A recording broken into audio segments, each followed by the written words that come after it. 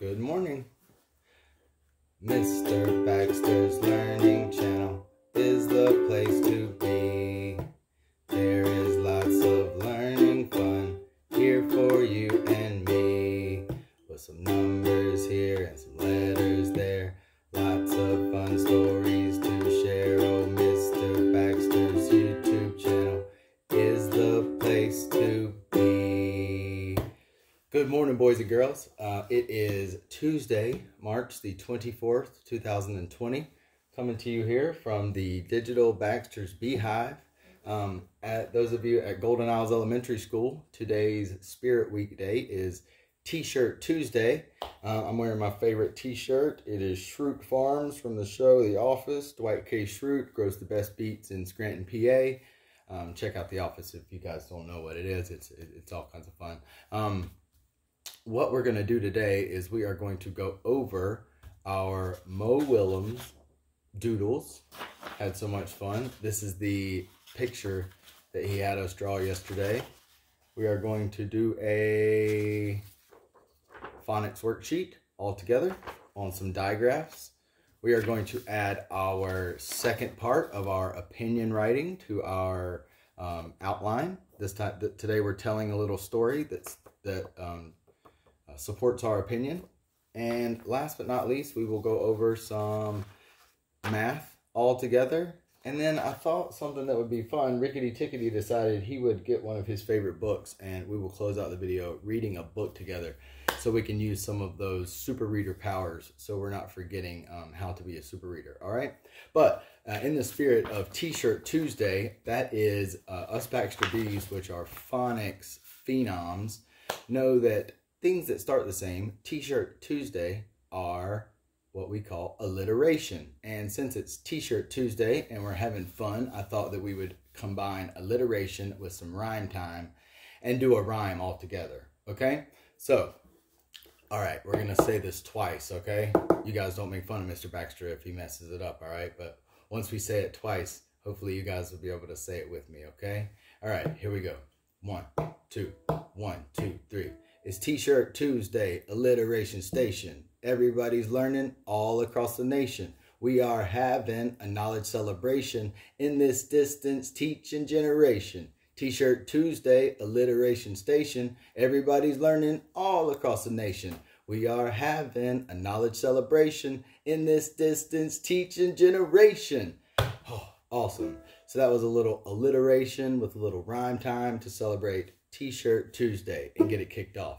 All right, but first, you know what we got to do before we are going to go over any of our work? We are going to gather ourselves up. All right, so Rickety Tickety's here, Mabel's here, holding on to our snap words to go over. All right, you ready? So 1, a 2, a 1, 2, 3. Let's go.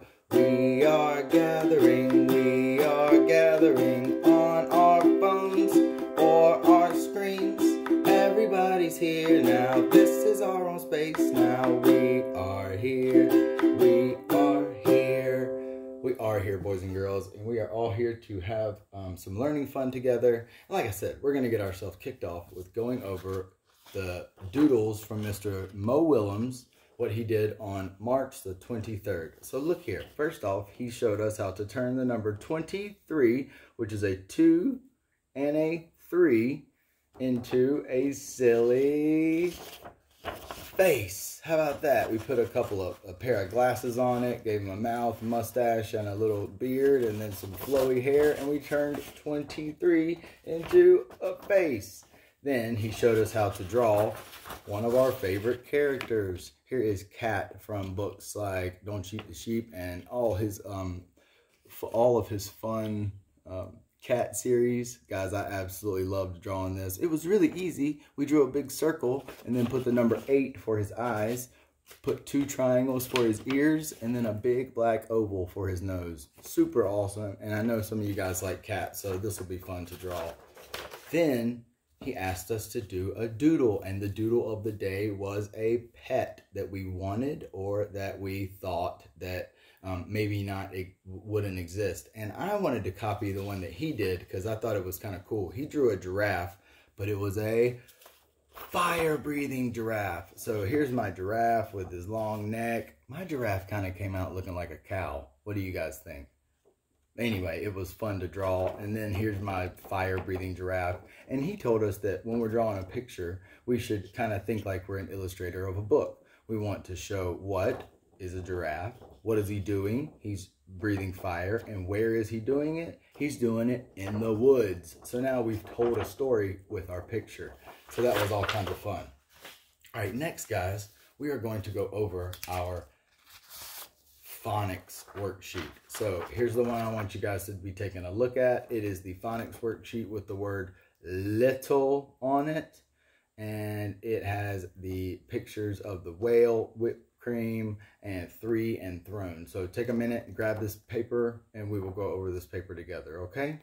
All right, first thing we're going to do is we are going to look at our digraph section. Remember, a digraph is two letters that go together to make one sound. So here I see pictures of a whale, the number 3, whipped cream, and a throne. So guys, I went ahead and wrote those words for us. You see, I have whale, 3, whipped cream, and throne. So as you can see, as I wrote those words, both whale and whipped cream both start with the WH digraph, which makes the sound. And 3 and throne both start with the TH digraph. That's right. So that's why, taking a look back at our pictures, I colored the whale and whipped cream the same color, and I colored our number 3 and our throne the same color, because those pictures start with the same beginning digraph. You're exactly right.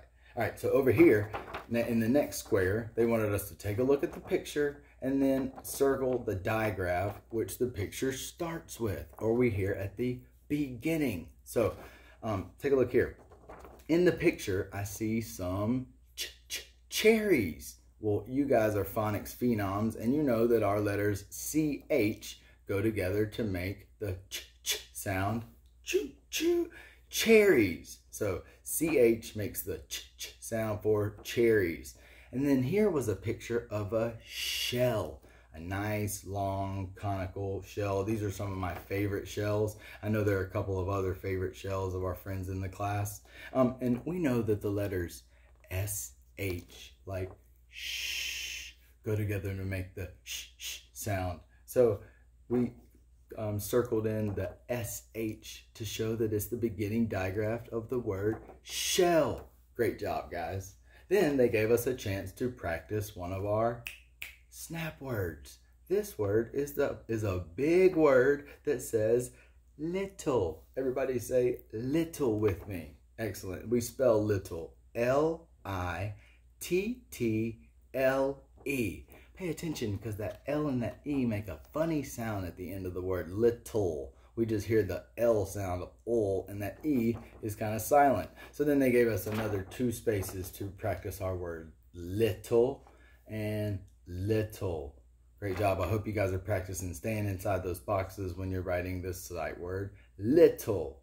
Next, in this row right here, boys and girls, we were going to color the objects with the short I sound. So let's pause and let's think. What is the short I sound? It is eh. Short I says like icky. So we were going to color those items yellow. The first picture that I see is a pair of mittens. Do I hear in mittens? I do. Do you? Yes. So we colored mittens, but I don't hear in the word peanut. I do not hear in peanut, so we cross that off. Next, I see a number. It's the number 10. Now I hear a short E sound in there, but not our short not our short I sound. So I crossed off the number 10. But next, we had a carton of milk. And boys and girls, we do hear in the middle of milk. So that's why I colored our carton of milk yellow. And last, I had to think about this one a little bit. I saw a boy with a ball but then I noticed that his foot is kicking the ball. So I said to myself, kick. Does kick have the short short I sound? Ick. It does. You're exactly right. So that's why we colored that one yellow also. I hope that your pictures can match up to mine and you're listening very hard for that short I sound when you're saying the words that those pictures are showing you. Great job. Down here, we were going to fill in the middle sound, which is our short vowel for our CVC word. Over here in the picture, I saw a picture of a map. I noticed the beginning sound the ending sound p, and down here they gave us a choice of vowels to choose from. I went through and said the word with each vowel choice. Was it a app? Yep, it sure was. So I went ahead and colored those in. But we can check the other two just to make sure. It's not a m up, and it's definitely not a m op, because we can check the picture to see what we're looking for. And over here, I had to think really hard also. Here is a picture of a jar.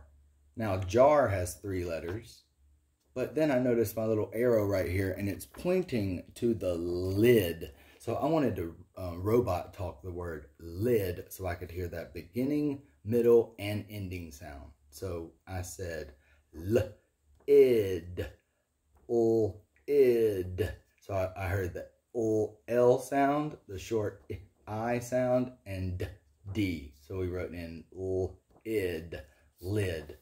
That is our phonics work right there for today, boys and girls. Great job. I hope that you can get your paper to look like mine and you're having fun as you're coloring those pictures. Next, we're going to go over our snap words really quick. Mabel wanted to go over our snap words because then that'll take us right into our writing.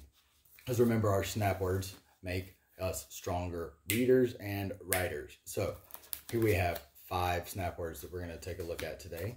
And the first one, for you, is the word for. Now, taking a look at for, it has 3 letters. It has 1 tall letter, 2 small letters, 1 vowel. We spell our snap word for, F-O-R. So let's say for together. For. Great job. The next one is the word has. I see the little snap word as right there, and they've added the sound of H. So this one is has. 1 tall letter, 2 small letters. So this snap word, let's all say it together. Has. Oh, take a look at this next snap word. It is the word look. Now I see 2 tall letters, but I see a vowel team right here. 2 O's that make that oo sound, like in the words good and book. Here we have it in look. Let's say the snap word look all together. Look. Great job. Next, I have one of our favorite words. I'm going to fix this up a little bit. The word dog. Now, this is a really fun word of ours. My dog is asleep right here on the floor. He didn't want to be on our video today. Maybe I can get him up here in a minute. But dog is really cool because it's got 1 tall letter, 1 small letter, and then a letter that falls. So it's got one that goes above. It's got one from the headline and then one that goes below the foot line. So let's say the word dog together. Dog. Great job. And the last snap word we're going to look at today is the word on. Now we hear the short sound in on. It's 2 letters. Both of them are small. So let's say the word on together. On. Great job working on your snap words. Remember, snap words help us to read and snap words help us to write. You're exactly right. So next thing we're going to do is we're going to take a look at our opinion writing that we're going to continue working on. So today, March 24th, on Tuesday, we were to fill out the tell a little story part. Now, the little story part of an opinion piece is very important because this is where you are able to support your opinion. My opinion from yesterday says, I think that everyone should wash their hands. Remember, our opinion is trying to solve a problem. We did an experiment in Mr. Baxter's class with our germs and the glitter. And remember, we really noticed that we really all need to be washing our hands and keeping ourselves clean. So I decided that my story would tell kind of about what's going on today.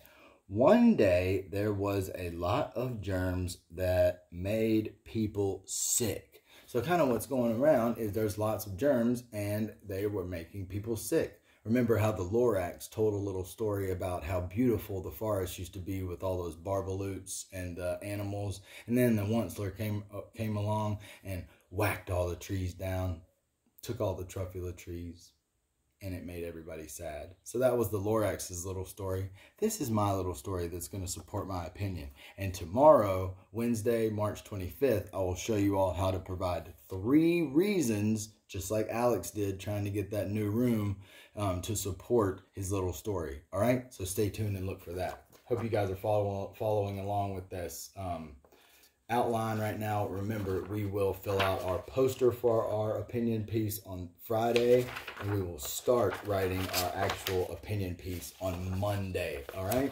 So, last thing, like I said, that we are going to do today is we are going to take a look at our math sheet. Now, here's that word 3 again. This is the one that I want you guys to go ahead and find, okay? We are doing 3, and while you're finding that, I'm going to ring our bell to wake us up, okay?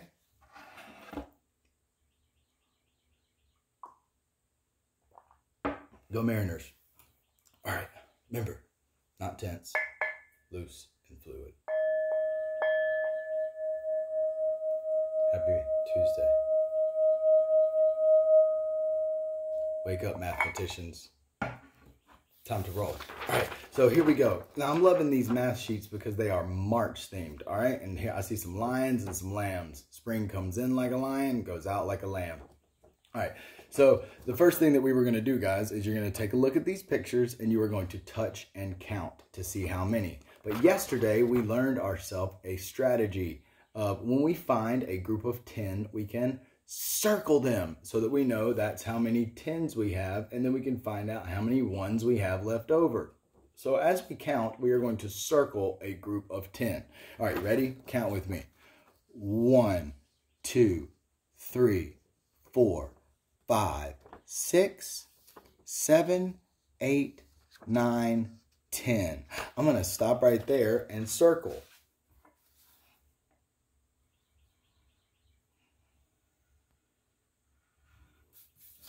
Now, boys and girls, I know inside of my circle there are 10. You're exactly right. So now I have 10, 11, 12. You're exactly right. So the last number I said was 12. So that tells me how many. So over here in this top square, I wrote the number 12, which is a 1 and a 2.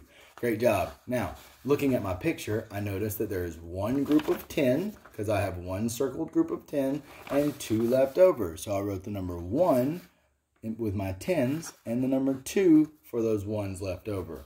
Now, let's take a look at our lambs. And we are going to do the same thing. We're going to touch and count. When we get to number 10, we're going to stop and circle, and then we'll see how many we have left over. Here we go. 1, 2, 3, 4, 5, 6, 7, 8, 9, 10. Wait, now we can stop there, and I want to circle.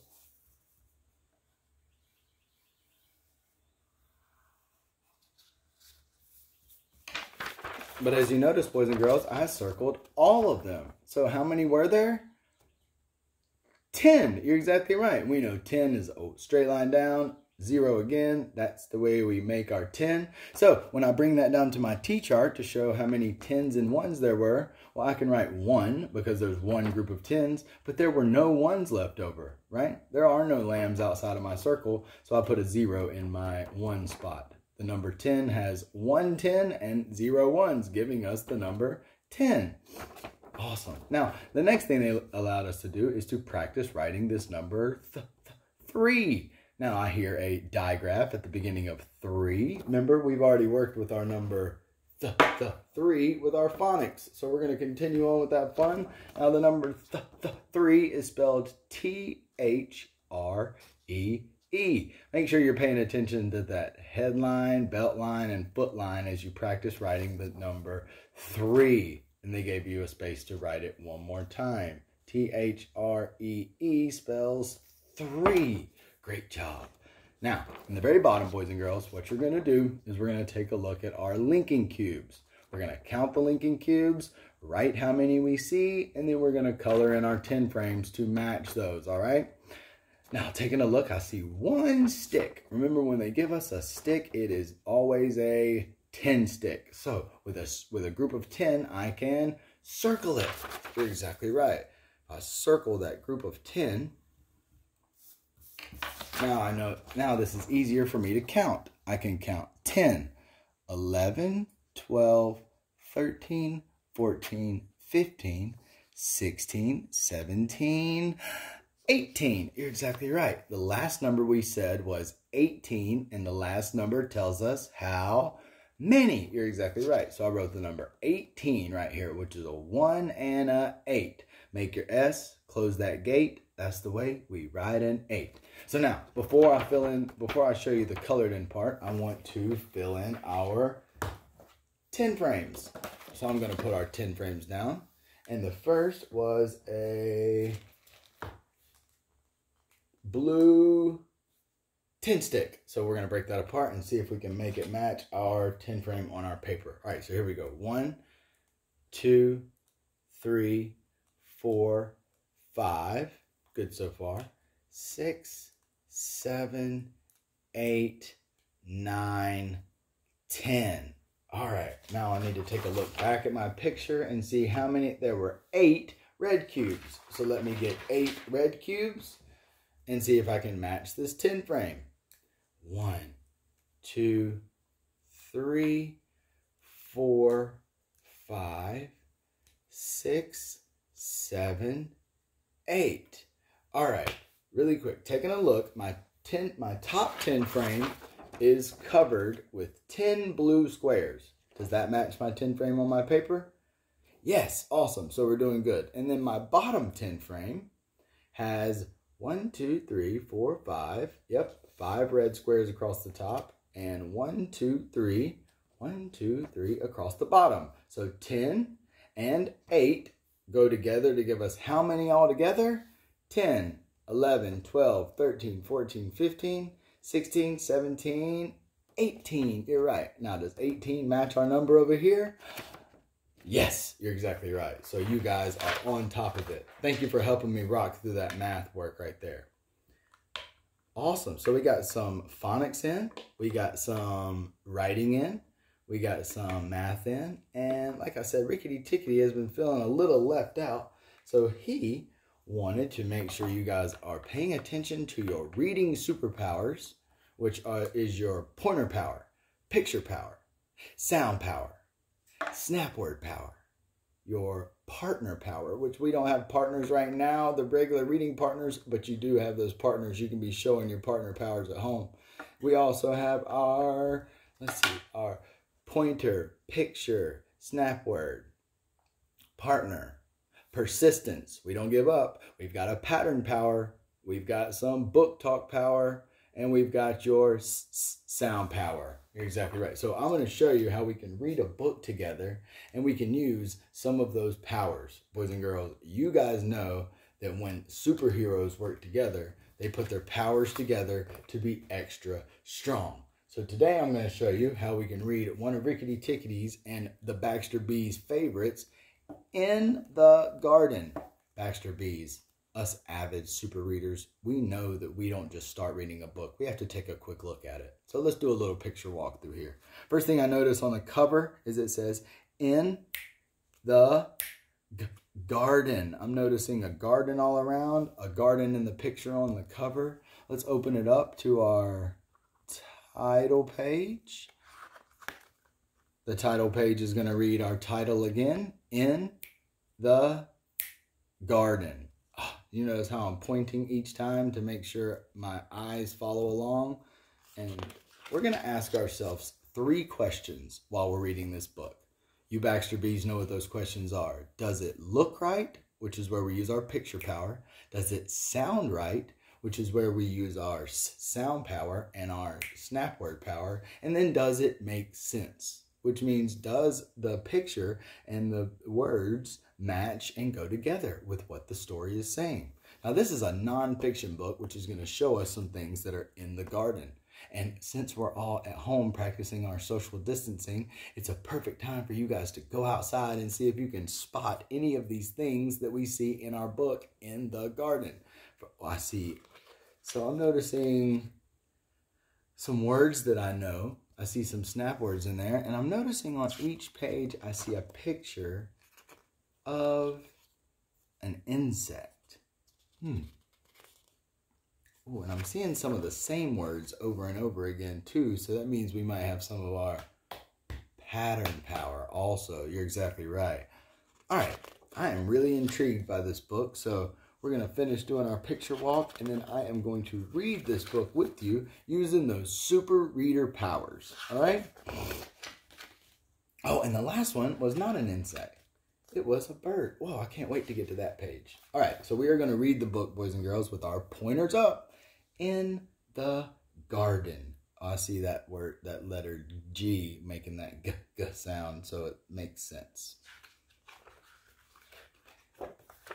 In the garden. All right, I see it. One of our snap words from today.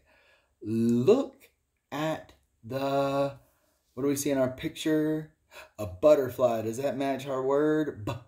Butterfly. It does. So I'm going to reread it smoothly to make sure it makes sense.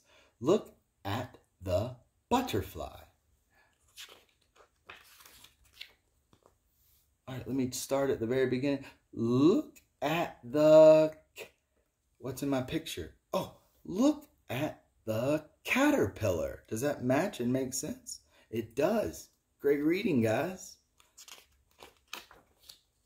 Oh, look at the I see a blend there. Look at the what do we see in our picture? Spider. Ooh, look at the spider. Look at these snap words helping you snap right through and you get to that tricky word spider. But it makes sense because we see it in our picture. All right, what do we have next? Oh, look at this. Look at the what do we see? A beetle. You're exactly right. Look at the beetle. What do we see next, guys? One of my favorites. Look at that big word. We may have to break this big tricky word down and use our sound powers to see if we can figure it out. Over here, I see a grasshopper. Do we see grasshopper? Great job. You matched your picture with your sound. Look at the grasshopper. Great job, guys. Following the pattern, paying attention to the picture, reading those snap words, and using your sound power. Man, I can just tell that those super reader powers are staying with you and you're practicing and making them get stronger. Look at the, look at the snail. Look at that vowel team right there. A and I going together to make that long A sound in snail. It matches our picture. So it looks right, it sounds right, and it makes sense. What's in our picture here? Oh, cool. Look at the worm. You're right. Look at that wiggly worm. Look at the worm. That makes sense to me now. I saw this last picture and it says, look at the, no picture over here. Our picture's down here now. We need to make it match. What do I see? Look at the bird. Ooh, don't let that word bird confuse you. I see an I there, but it doesn't make the long I or the short it sound. It's controlled by that R, so it says in the word bird. Now, great job. Now, we're going to use our book talk power a little bit. When we get done, we don't just put our books down. Tell me, did you like that book? I do. I do. I have a wow page I want to show you. I'll show you my favorite that was in there. I love the caterpillar. My favorite. I like all the colors, and I like how caterpillars turn into butterflies. So that's why I wanted to share my wow page. And now I'm asking you guys to go out, see if you can find some time outside, and see if you can go out and see if you can see any of these insects, or maybe even the bird that we found in our book, In the Garden. I really appreciate you guys being here in the Baxter Beehive today, helping me on Tuesday, March the 24th, 2020. Remember, Mr. Baxter's birthday is coming up on Thursday, March 26th, along with another friend in the Baxter Beehive, and another friend right across our hallway. So I'll get out with just to stay positive, and all the students at Golden Isles Elementary know that we miss you all very much. Pay attention to a couple special things coming your way, and I hope you all are participating in the Distance Spirit Week. Also, Also, guys, Baxter Beehive parents, pay attention today for some new activities showing up on the Seesaw app. They should show up at about 9 o'clock this morning. And remember to follow that pacing guide so that you're going along with the right worksheets that we're doing each day. And make sure that you are getting in some of that online work. But most of all, make sure you're enjoying the time with your family and that you guys are staying safe. Love you all. Miss you all. Baxter, out.